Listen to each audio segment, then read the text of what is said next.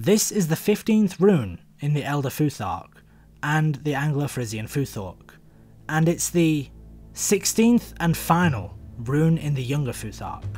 The rune has preserved its original place in the Futhorc, but probably due to a change in its sound value and appearance, it fell to last place in the Younger Futhark. In Old Germanic, this rune represented the Z sound, as in the modern English zebra, which was common on the end of words in Old Germanic. You may have noticed it on the end of reconstructed rune names.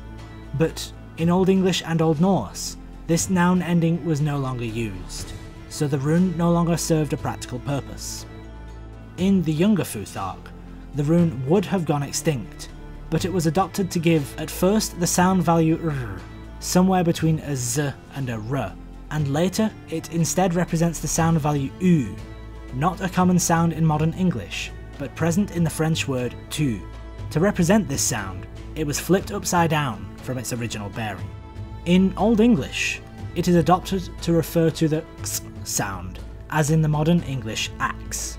It's also used on St. Cuthbert's coffin to write the abbreviation of Jesus Christ in runes, where it acts as a substitute for the Greek letter chi. The Old English rune poem partially names this rune Elk, but this is only part of a compound word which is used to create the x sound, which doesn't occur at the beginning of words. The rune's name is Eohlx-secg, a type of sharp grass. Eohlx-secg usually dwells in a marsh. Growing in the water, it gives grievous wounds, staining with blood every man who lays a hand on it. From this, the rune's Elder Futhark name has been reconstructed as Algiz. This is nothing short of a guess. We don't remotely know what its name may have been. In the Old Icelandic and Old Norwegian poems, the rune is named Ur, meaning yew, as in the tree.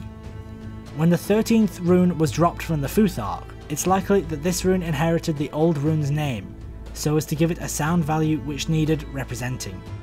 The Old Icelandic rune poem says Ur, bent bow, and brittle iron, a giant of the arrow. The Old Norwegian says Ur is the greenest of trees in winter. It is wont to crackle when it burns. The Old Norwegian refers, like the Old English Eo rune, to the wood's usefulness in burning, and the Old Icelandic refers to the tree's usefulness for crafting bows and arrow shafts. It's interesting to note that hunting was not performed in Iceland, and yew trees did not grow there. Its remembrance in the rune poem is a reminder that this information could be remembered and recalled long after it was relevant, if it were culturally impactful. Thanks for watching.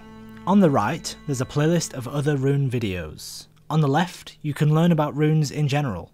You can subscribe for more videos or follow me on Twitter @GuthlackYT.